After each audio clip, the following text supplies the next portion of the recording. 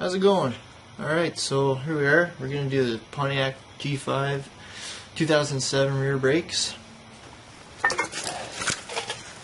And as you can see, here's the old ones. Just had to pop the tire off. Got it jacked out with a safety stand there.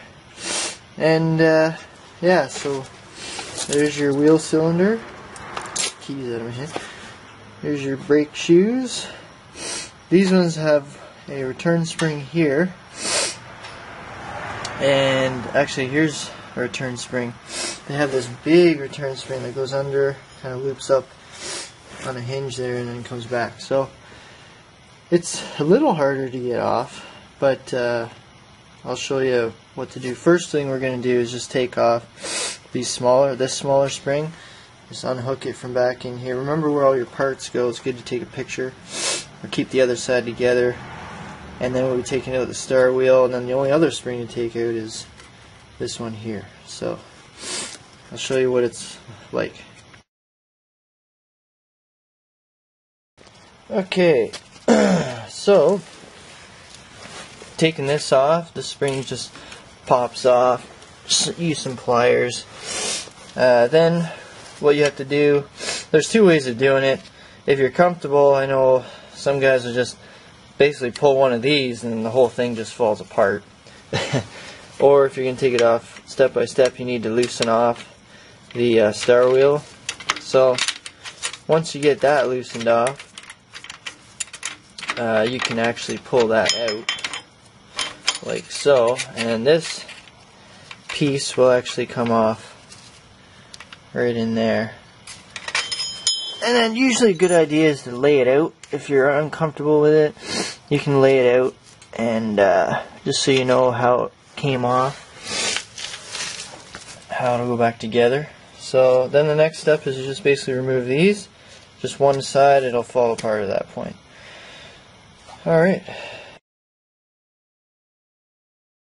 Now one thing, now the shoes are off. Again, we just took out the spring there. Now your parking brake lever kind of went ahead, but this was attached on the parking brake and it just sits there. The way I do it is when it's on there, I kind of put some vice grips on it, yank the parking brake a bit, and then that spring becomes loose and you can twist that parking brake off. So that's probably the best way to do it. I'll try and show you how I put it back on. Alright, so there's the park brake installed.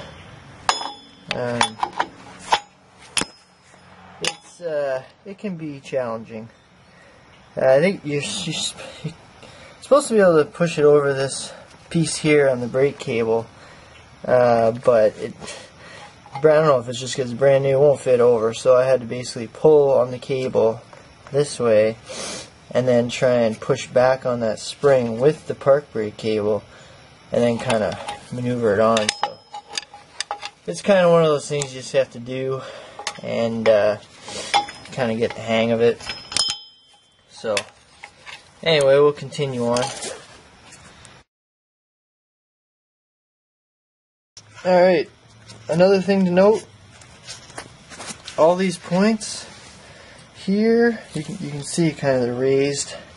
Another one there, there's a few of them around there. You should clean them off, throw a little anti-seize on them, and while you're at it, you can always throw just a little on the studs here for your wheels.